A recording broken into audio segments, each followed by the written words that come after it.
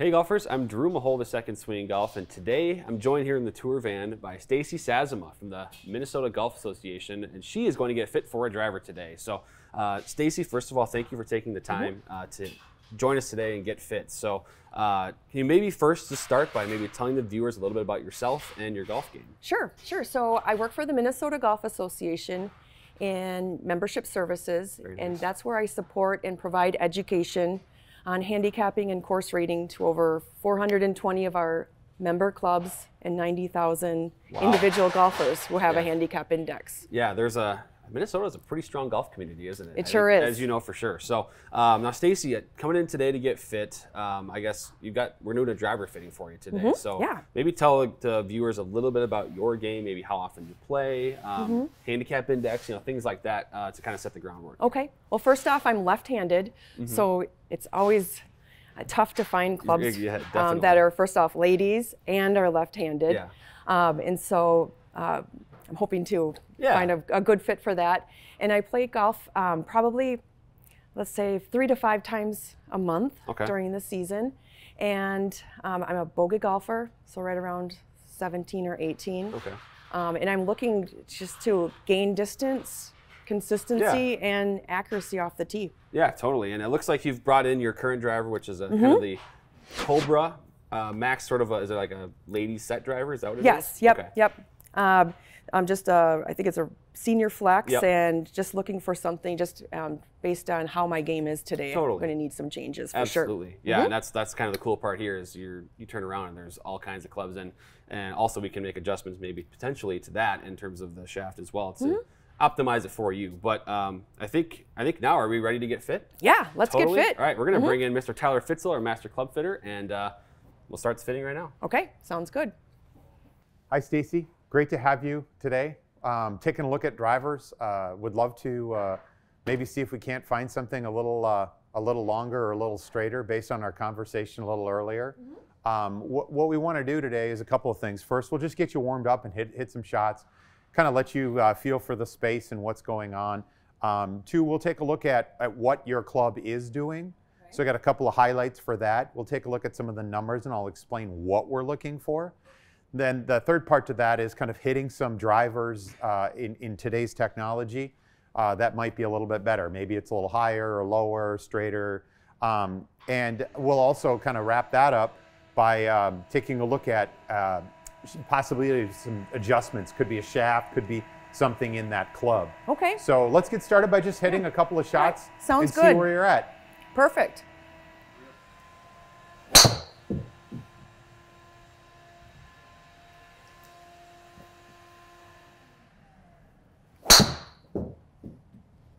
I'm hoping this one's a little straighter. Yeah, it's okay. We'll talk a little bit about that, in terms of straightness, what's that doing and where that's going. And maybe one more. So I've hit one to the right, I've hit one to the left, so hopefully this one will go down the middle. You'll even it out. That's how it works. Good. So let's take a look at a couple of things. I like to kind of break things down into the numbers that we're talking about, but also the idea about, from your perspective, is like, what are we looking for that's better? There's 4 things that happen to a golf ball when we hit it. So there's the speed of the golf ball, so how fast it moves. There's the launch angle, or the way that it takes off into the air. There's the amount of spin on it. And we talk about spin as a total spin, although I know sometimes it may curve in a different direction. That's a part of the spin as well. And then there's the direction, or dispersion to that. Okay. So one of the things we're looking at, if we look up here in terms of the average number, one of the things that we're talking about here is the average for your driver. So this happens to be a Cobra, and the ball speed average is 110 miles an hour or about, 15 degrees of launch, 3,800 RPMs of spin, carrying about 158 yards, going about 176. These aren't good or bad, that's just where you're at. And for the best shot of the day, we look at 113, so a couple more miles an hour of ball speed. But the launch was very close to the same, the spin very close to the same, but we're seeing a couple more yards of carry. and a few more yards of total on that. Okay. The one thing that I look at is in terms of getting a driver to today's technology is making some of the miss shots better. That means if we can get more ball speed out of a missed shot, or if we can get something to fly a little bit straighter out of a missed shot, and that's the technology that we're looking at. You can see here the highest ball speed down to even like some of the lowest ball speeds. That's where our distance comes from. So that's one of the keys that we'll look at, is to try to get as much as possible in terms of ball speed, because that gives us our distance. Also, we're going to look to maximize the type of launch and spin for each shot. If we get a really good number in terms of how it gets up and how much it spins, we can get something to move farther, but also straighter. The other thing that a lot of people ask about is, you know, where's my club speed? And we do have the average club speed is right around that 80 mile an hour mark. That's good. It's not something that I have to concern myself with, which is like, all right, we're not going to be swinging 100 miles an hour. So as a result of that, if we have 80 miles an hour, we want to get the most out of every shot that we can. So that's something we'll look for as well. Let's start with talking a little bit about your choices. Is there any particular manufacturer that you're interested in? I know you have Cobra in your hand. Yes, I like Cobra, possibly Titleist or TaylorMade. I'd like to check those two out. But really, I'm open to any manufacturer. Great. I guess whatever fits best. Let's just start with that. And let me go grab a Titleist and a TaylorMade, and let's hit some and just kind of see what happens from there. Okay, very good. So what we've got here is a Titleist TSR1. Happens to be their newest model, but in this, it's a little bit lighter and also has a little bit more launch to this. So this is a 10 degree. With the swing speed being around 80, we're going to start with something in a ladies flex. Just tends to be a little bit lighter. We'll see as we move along here if I need something heavier. Because it's not whether it's a man or a woman. It doesn't matter if you're young or you're old. It's really truly about the weight of the shaft and the club that produces the best result. So we'll find out whether or not we need to go heavier or lighter, or even for that matter longer. Okay. Let's hit about 4 or 5 and see what this does. Sounds good.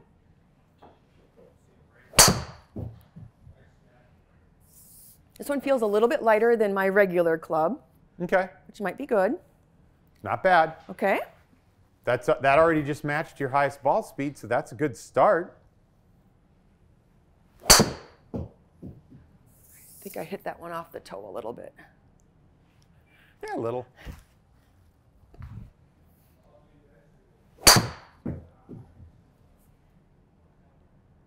Good. This is one of your longer ones already. I feel like with the lighter club, I can move it a little bit faster. Good. We'll take a look at that and see what happens.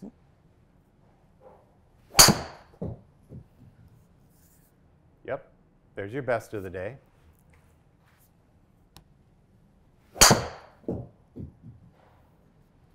Nice. There's your new best of the day. All right. Yay. So one of the things we'll look at is just a quick comparison.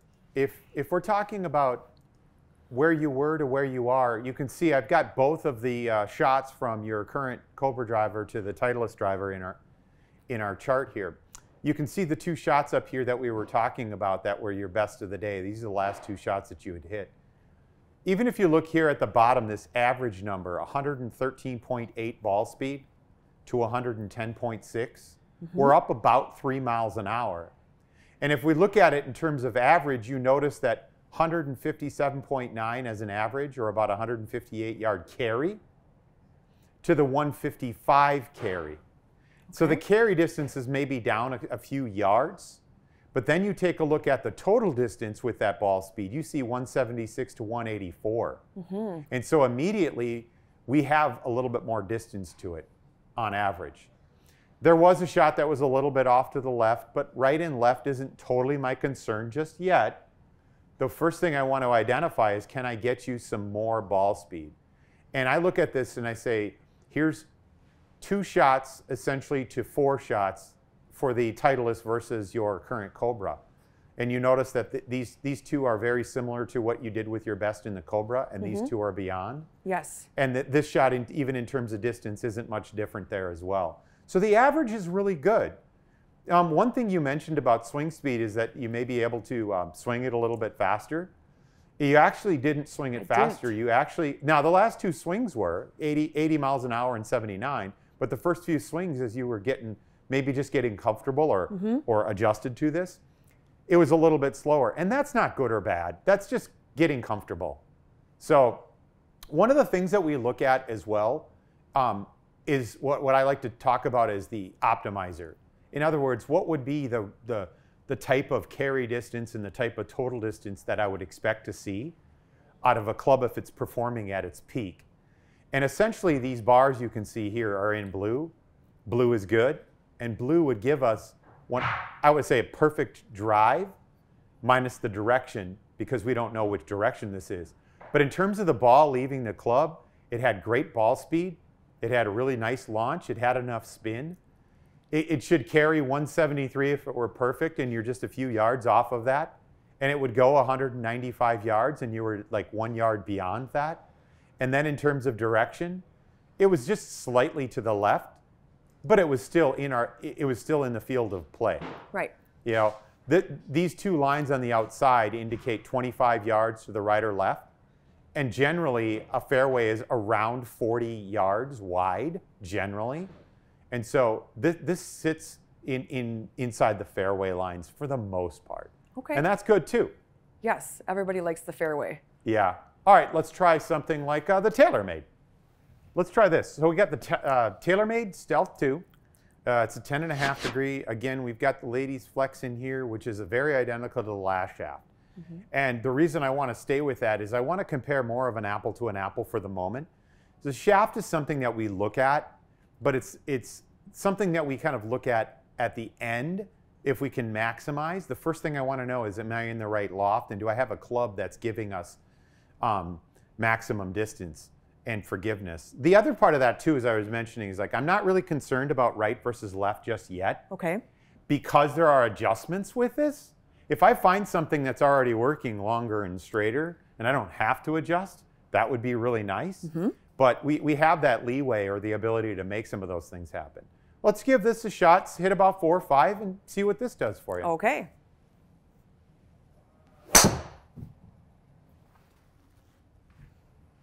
Okay, good start. Okay.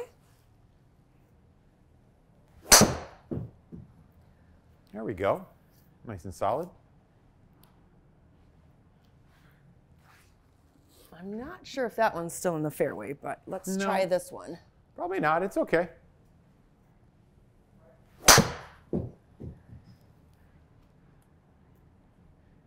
I'm okay with this. It's not. It isn't the ball speed that we've quite seen. Although we did have we kind of matched the ball speed on one of the shots here, 115 miles an hour.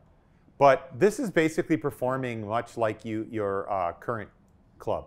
Yes. You can see that just as an average, it's about 176 yards with your current Cobra versus about 178 versus that 184 in terms of distance. So it's more so that there's a little bit more ball speed than where you were, but it was also a little bit lower on the launch side of it. So, you know, for that, it's okay, but I'm not sure if that's beating your driver just yet. Let's try another one. Actually, let's try Ping. Okay. And just see what that does as another model. Maybe even another, like a Callaway. Sure. And see what happens with those. Okay, yeah. So this is the Ping GLE3. It happens to be just the newest model to this lineup, Ping released. Let's take a look and just, again, see, does this produce any more ball speed? Does it give us any more forgiveness? And maybe the look or feel even changes for this. And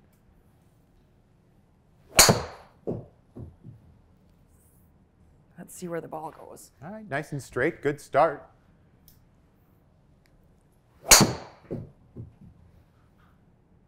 Again, nice and straight. Like that.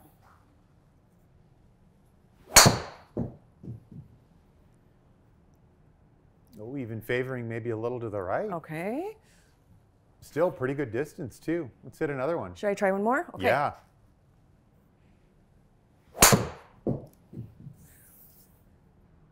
Yeah. I don't think that one was my best shot. No, it wasn't. But even for that matter, is like it's still nice and straight. So when we start to talk about some of the attributes we were earlier, right? Ball speed, launch, spin, and direction. Certainly, this didn't win our ball speed as an average, but that could have just been the first and last were a little lower on that. But this definitely wins kind of the straighter award to that. If we look at this as an average in terms of the optimizer, we're really kind of missing off almost 20 yards on the carry distance side, more specifically because of some ball speed or maybe even the launch. If we look at that TaylorMade, it's kind of in the same position.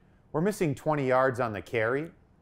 And if we looked at the Titleist again, you can see that we're missing, we're missing half as much, right? Yeah, yes. We'd probably like to see just the launch condition of the Titleist, if the launch angle comes up, which we can change, so that's an adjustable feature to this, that would benefit us in getting that ball higher in the air, and that actually would probably carry a lot farther in the air and also roll a little bit farther. Both go hand in hand on that. So that's really good. I like to hear things like when you put the club down and said you like the way this looks. Look is a very important feature. And there are some people, like through the years, we've seen the white-headed or white-painted drivers, and people just either I love the white or I can't stand that color, or there's certain shapes, or there might be certain color patterns on things. That also matters. And so, it does. Like, what in terms of the look between the ones we've tried, the Titleist, the TaylorMade, or even this Ping, what stood out for the look between them? Was there kind of like a rank? Is there a ranking you could put between them? What was the best looking to the worst looking? Gosh, I don't know, for some reason this Ping just looks nice just when it's up against my ball, looking at the blue head of it. I guess, I mean, the TaylorMade was okay, but I don't know, this one caught my eye for sure. So let's take a look at one more. I'm going to grab a Callaway and just see what we've got in that, because I think that would also be, we're talking about the industry leaders. We're talking about a Titleist. We're talking about a TaylorMade. We're talking about a Ping and a Callaway. There's no bad driver out there for anyone. It's finding the right one. It's finding the combination that gets us that ball speed, launch, spin, and direction. And for that matter, all the drivers have a legal limit. It's like there's no company that can just make something do better. We got to look at and see what's going on with the clubs in general that way. Let me grab a Callaway. Okay, thank you. Okay, so here we have the Callaway Rogue ST Max, and this is 10.5 degrees as much as we've been playing with the other drivers as well. The Ping was 11.5 because that's the only loft that it comes in. All the rest of these at 10 or 10.5. Same thing in the shaft. We've got lightweight. We have a ladies flex. They're all the same length to that, so we're not trying to get something that's longer versus shorter just yet. Let's see what the Callaway does for you. Okay.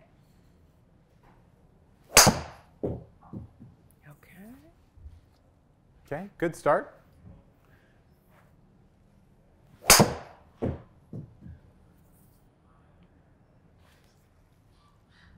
think that was very similar to the first one. It was, and actually they're maybe just a few yards apart. Right. That's okay. Consistency, right? Yeah.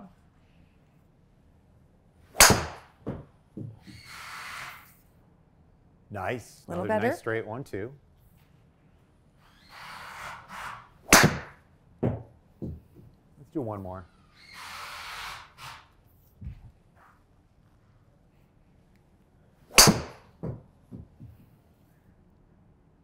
Absolutely. That one felt great. Well, that was the best of the day. We saw that carried 176 and it went 201 yards. Oh, yes. So really nice on that one. We look at a couple of different things. Ball speed, best of the day.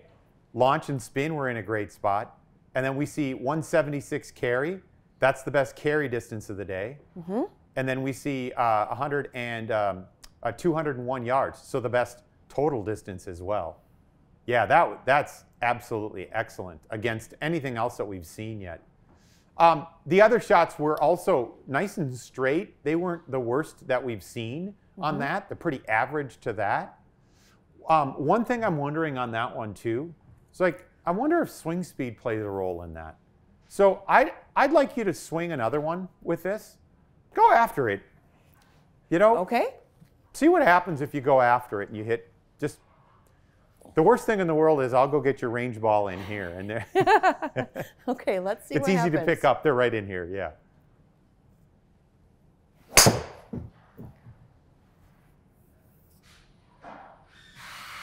Yeah, that's also 192 yards. That's really good. That's interesting. It felt good too. Yeah. With swing speed, that one didn't quite catch the club head speed. No. But even at that point, we already know that at 116.9 or 117 mile an hour ball speed, those are the two fastest ball speeds of the day. They're also two of the longest distances of the day. So both of those are excellent to that. No, it felt really good. I felt like I had control. Good. As I came through and hit the ball. The result is there on that side of it too. Well, let's hit another one. Okay.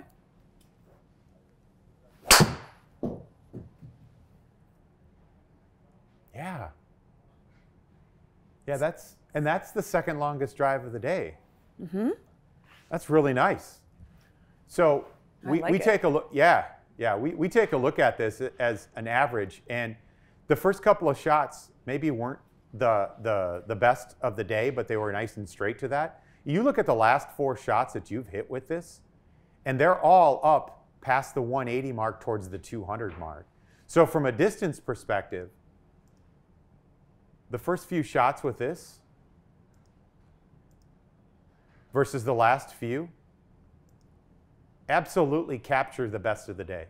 Yes. We see our best ball speed. We see a launch and a spin. That's excellent. We see the most carry distance, the most total distance.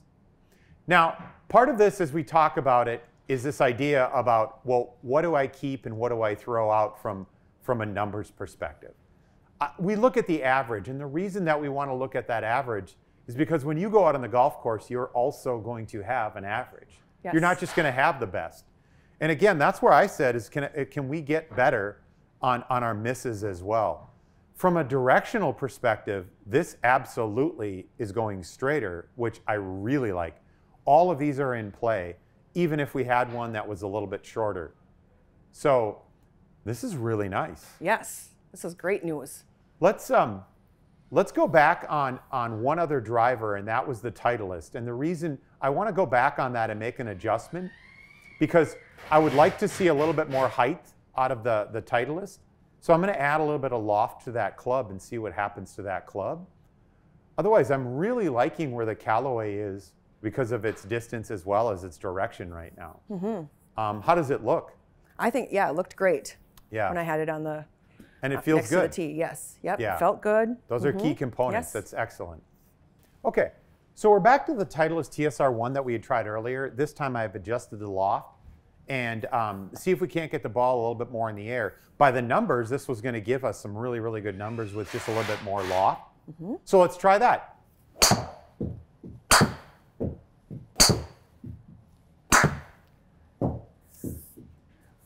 So when we look at the data, one of the things that I really enjoy about this is we start looking at what we see up here from ball speed perspective, launch perspective, spin perspective, direction. This Callaway driver for us beats everything, right? We've got more ball speed. In some cases here, you're about 5 miles an hour faster, which is where you're going to see some more of that distance. Okay. Okay. Yep. And so would you say I increased my distance by like 10 or 15 yards today with my new driver? Yeah, good point. Generally speaking, every 1 mile an hour we gain is about 2.5 yards. And so as we start talking about 5 miles an hour on average of ball speed, you should be seeing somewhere into that neighborhood of about 15. And if we look at where we started to where we are, just as a comparison, we started off with about 110.6, and we're on average to 112.2. Okay. One of the big factors is we see our average carry went from 158 to 163, and we see our 176 total distance goes to about 187. We can also look at this in regards to the best. Your best ball speed with your Cobra driver was 113, where he carried 167, 185. And the best with this Callaway was 117. There's on average about 4 miles an hour. You carried at 178, which was excellent. That's about how far you were hitting your driver total. Now it's in the air that long. Oh, this and is you're great. seeing out there about 200 yards. So yeah, you're in between about that 10 to 15 mile an hour farther, or sorry, 10 to 15 mile an hour yards farther, just based off some ball speed to it, but a lot more direction. We kept the same sort of launch, but reduced spin, so it carries farther, it doesn't curve as much, and it rolls out even more. It's awesome because I'll welcome any extra yardage that I can get. Yeah, and this is what we look for in a fitting, is we're looking to try to make some of your average shots, maybe some of the misses, a little bit better. If you look at some of the least distance you see at about 175 yards, they're no different than 175 yards with yours, but they're straighter, and then on average, the better shots are all a little bit farther.